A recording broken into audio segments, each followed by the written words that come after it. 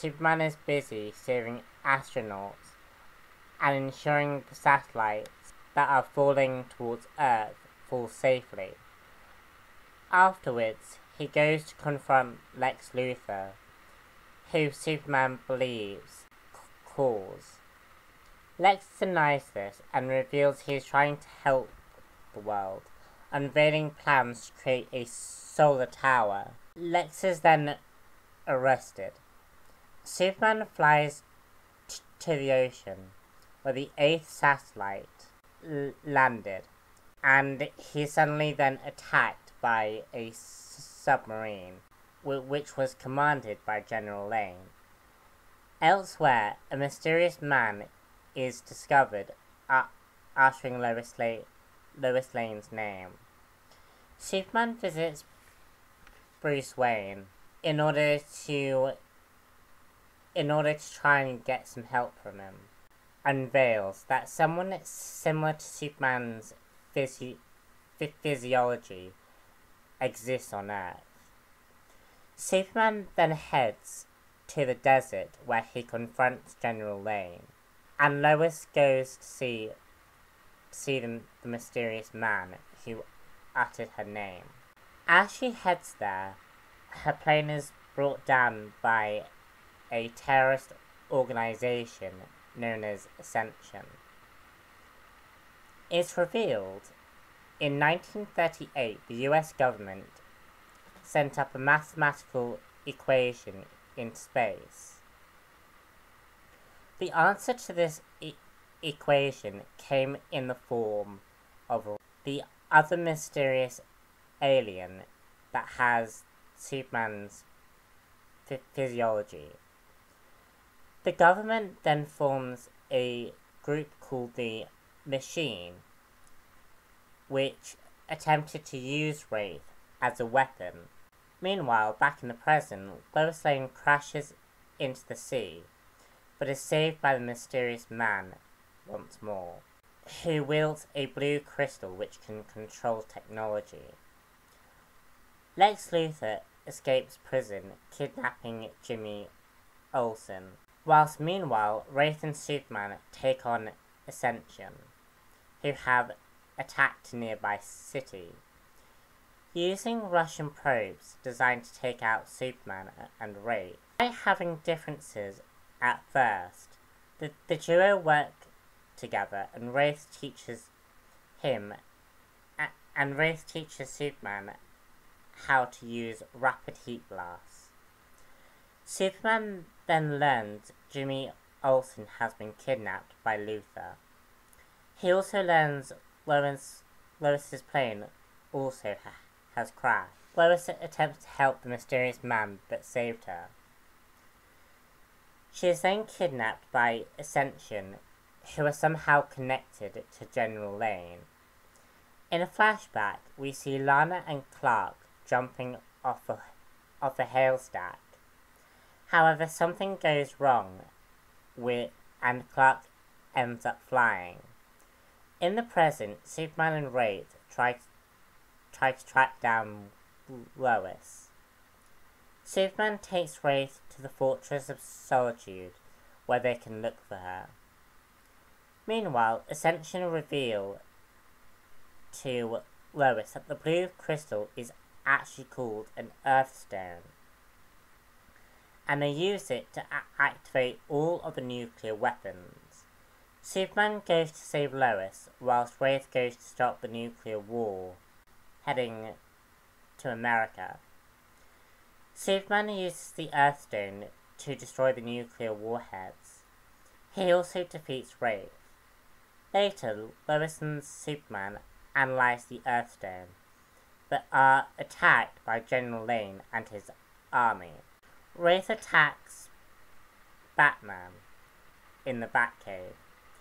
As Superman and Batman fight off their respective foes, with Wonder Woman coming in to aid Batman, Superman defeats General Lane and then resumes his fight with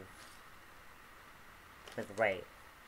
As Superman fights, he thinks about Wonder Woman, Batman, and Lois.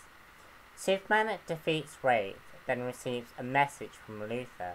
He warns him about an invasion coming to Earth. Can Superman stop this invasion in time? So Superman Unchained is written by Scott Snyder. I was about to say Zack Snyder there. So this book is written by Scott Summers.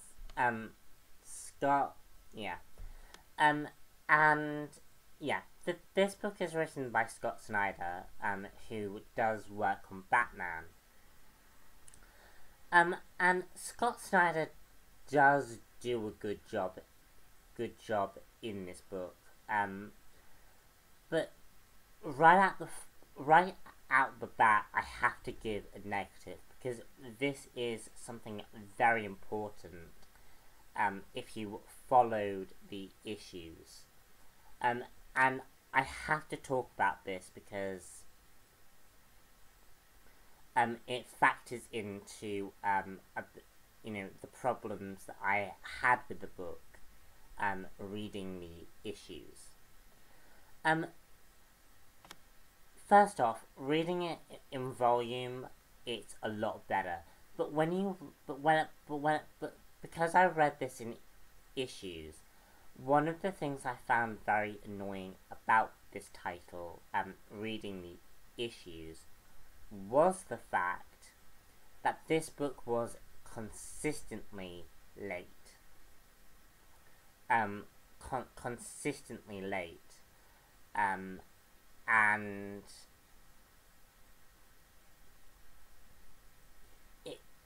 it meant when I read the book, from month to month,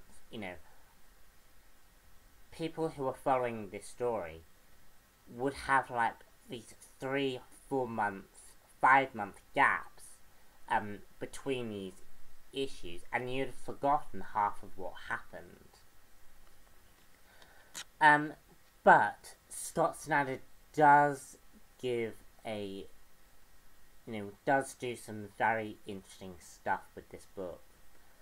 But unfortunately, this book does become a Trinity book towards the end, which is another huge problem for this story. Is it becomes too much of a Trinity book, and not enough Superman. So, now on to the good stuff, because there are quite a lot of interesting aspects in this story that were very, very interesting. The book presents the idea about what if Superman had become a government weapon.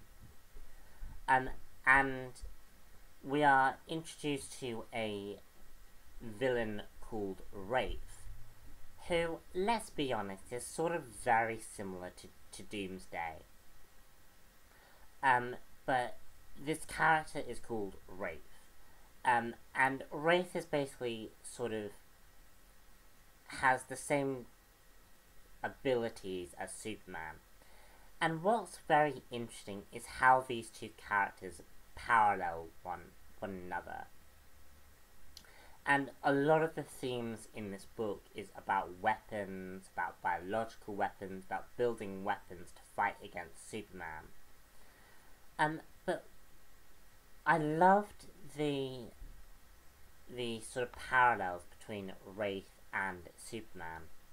And Wraith is very much a what-if version.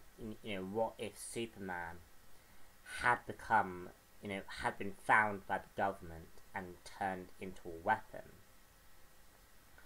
And what if the technology that Superman has,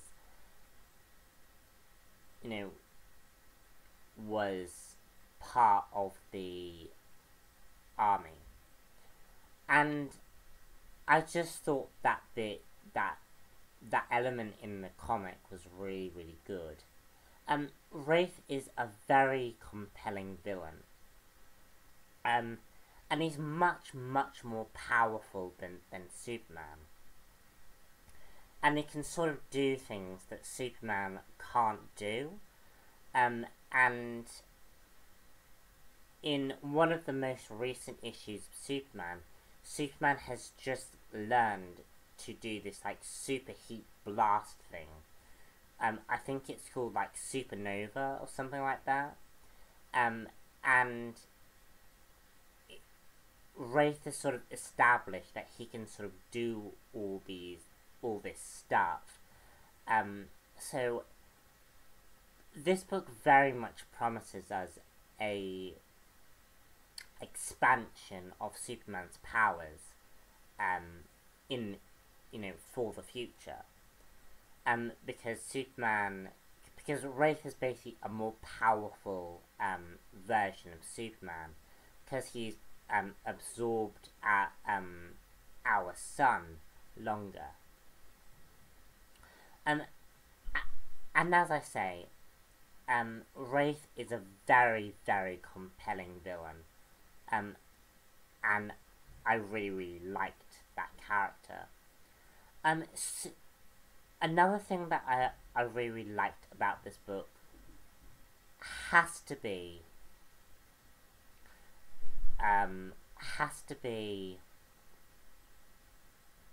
how Superman and Lois and Jimmy are all portrayed. Especially Superman and Lois.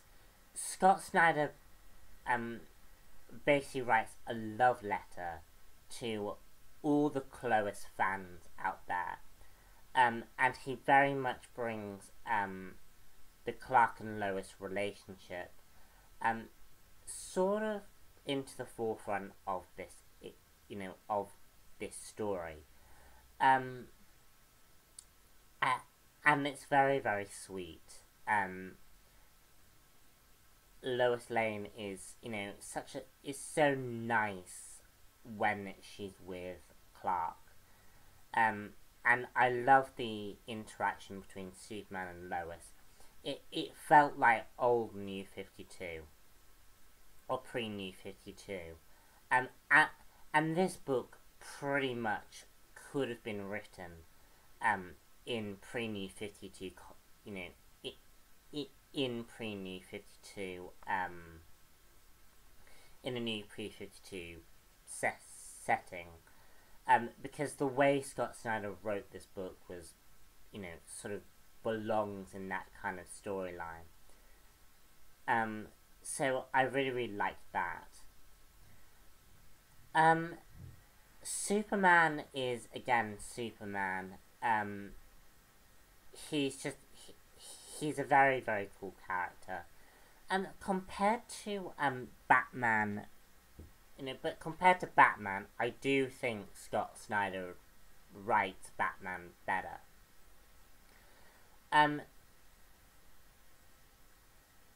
I think he was a bit too overly simple with Superman. And when he introduced Batman into the story, you can definitely clearly see that he writes Batman better than he writes Superman. So building on from that point, Batman is really, really good in this story. I like the friendship that these two characters have. And this leads into the theme of weapons that are being created to fight against Superman. Basically, the military, Batman, all basically create weapons against Superman. Yeah, coming. All fight against Superman. And I just really, really like that concept. And it should be interesting to see whether the movies actually take that concept. Because it's certainly a very, very interesting,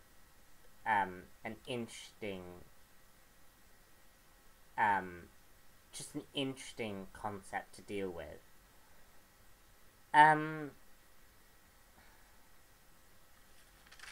Yeah, there were just so many great moments in this book.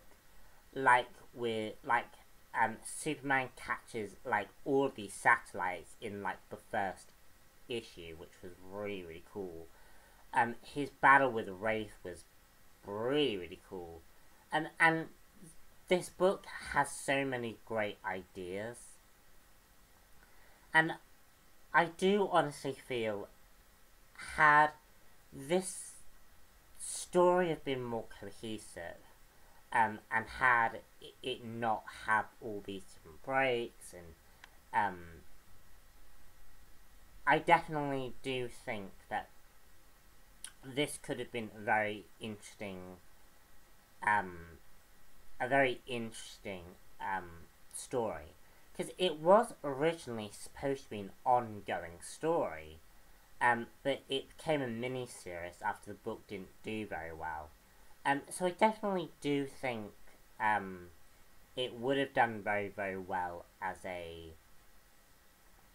ongoing series. Um, all in all, guys, that's pretty much all I want to say. My notes for this volume is pretty scattered. So I would give this about a 3.5 out of 5, I think. No, I would give this about a 4 out of 5. Great story, well worth picking up. So yeah, I'm gonna sign off here, guys, as I've got some more reviews to do, and I shall see you all very very soon for the next comic book review.